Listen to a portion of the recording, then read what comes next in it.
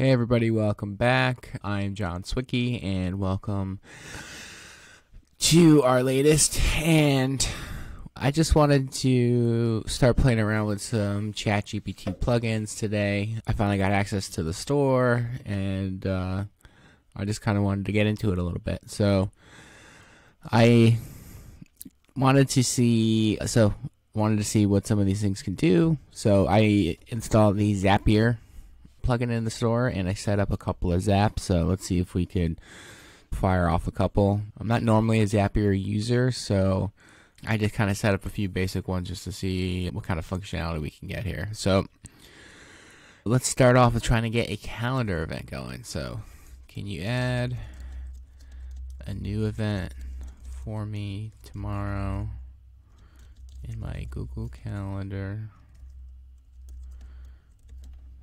at 8 a.m. to get Starbucks for myself. Alright, so just nothing too specific other than I have tomorrow.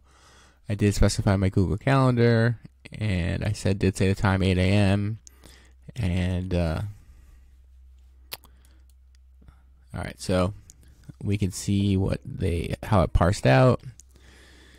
And it looks like it was able to post to Zapier, and it looks like I need to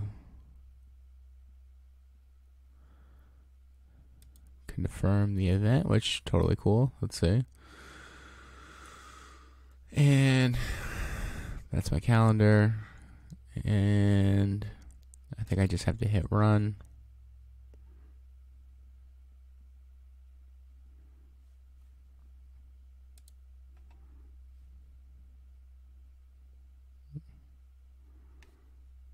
Cool. Alright, so that was easy. So let's see, what else did I set up? Can you add a new record to my table? Need to make a list of YouTube video ideas. Alright, let's see what this one can do.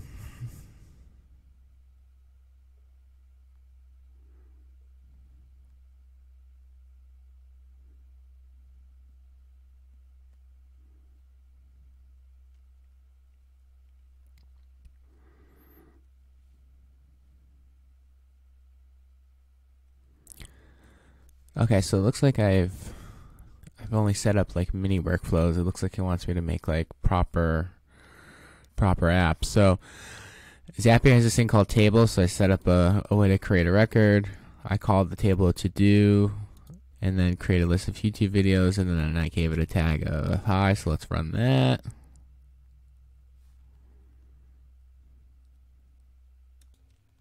Okay, so now you can see create a list of YouTube ideas.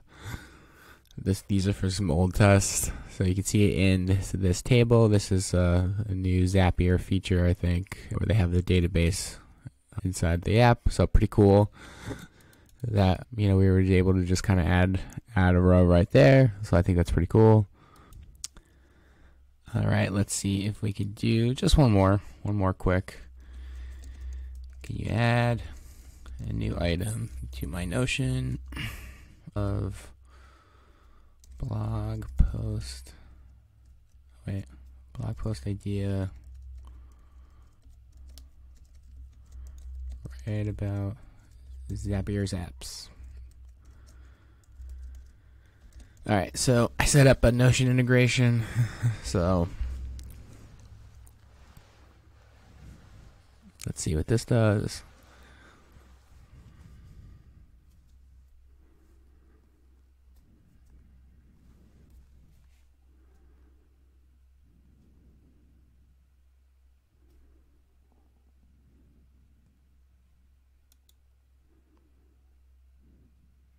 All right, let's see the results. So let's go ahead and run that. And cool. So that's just a kind of a quick look at a couple of the Zapier zaps that I had set up, and it's been probably one of the better plugins that I've used so far. I've tried a couple of them and they've all been pretty buggy, but the Zapier one has been pretty solid so far.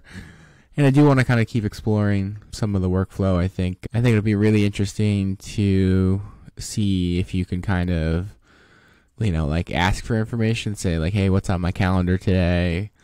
Hey, can you get me a link to this document in my Notion? So I'm going to keep playing around a little bit, but I think some of these things are pretty cool to be able to just kind of work inside of them, inside of a chat window. And if anyone has any, interesting workflows that they've set up, love to hear about them. So you can leave us a comment. And yeah, thanks everybody. We'll see you next time.